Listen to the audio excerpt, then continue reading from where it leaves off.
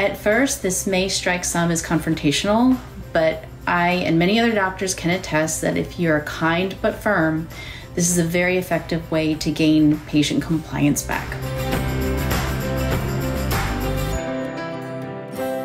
Welcome to AMC. I'm Dr. Melissa Licari. Today we're going to cover the yes and no principle.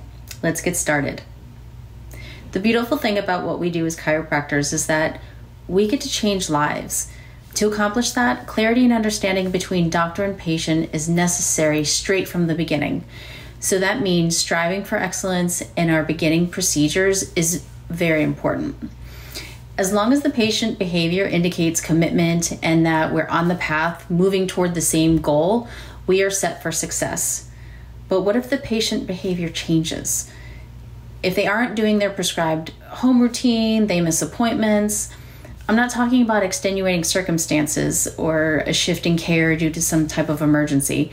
I'm talking about the patient who has lapsed because of their judgment, because they forgot how bad they were in the beginning, what kind of future they were heading toward before chiropractic intervened. This is where we can use the yes-no principle. What you do is ask a question that requires a yes or no answer only, and then repeat the question if the response is anything other than yes or no. What this does is help the patient realize that they are kidding themselves with excuses that only seem valid in their own head. I don't have time, I'm not in pain anymore, you haven't helped with XYZ symptom. At first, this may strike some as confrontational, but I and many other doctors can attest that if you're kind but firm, this is a very effective way to gain patient compliance back. So here's an example. The patient states that they had migraines, but now it's low back pain. So what do we do? Doc, I'm not sure this is working. My low back still hurts. The original complaint you came in with was migraines, wasn't it? But my back hurts now.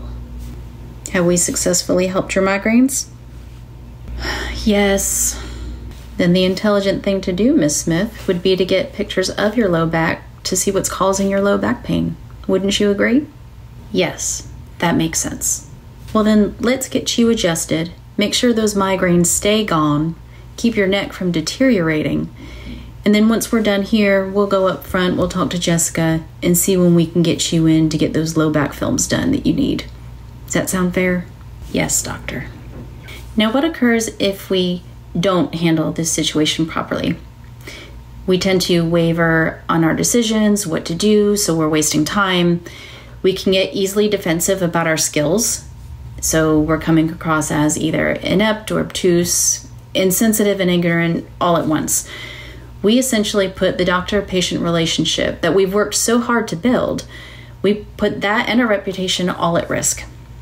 Practicing and having the yes-no principle at the ready will ensure that we can handle brewing compliance issues with confidence and with ease. That way, you keep patients on track toward the best results, and you get to maintain efficiency in your office, authority, and positive, enthusiastic attitudes. Thank you for joining us today. You can subscribe to our YouTube channel to get notified whenever we post new content. Check the description for more ways to get our content. If you'd like more information about AMC and how it might help your practice, reach out to us at amcfamily.com.